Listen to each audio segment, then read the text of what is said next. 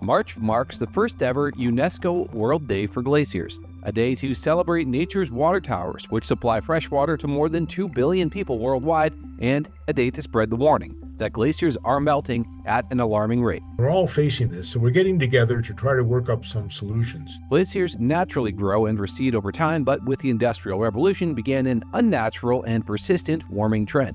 And research into glacial melt rates of the past shows that the rate of glacial melt in recent decades is unprecedented. In fact, scientists estimate we've lost 9 trillion tons of ice since 1975. That's enough to cover Germany with a sheet of ice 25 meters high. And while it may sound dramatic, this is a threat to civilization as we know it. Societies around the world have developed around water sources fed by these glaciers in the Himalayas, the Andes, the Caucasus, Canada's Rocky Mountains, and more.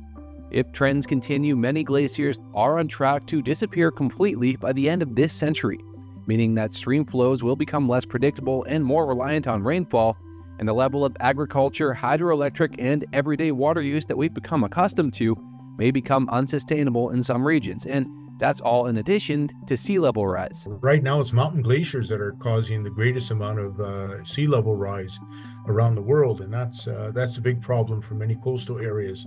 That's why glacier experts gathered in Paris and New York this weekend to discuss how to alter this course and how to prepare for impacts that already look inevitable. That'll be a big adjustment for us, and we'll need to manage our water very differently and manage our expectations of what we can get from that water very differently as well.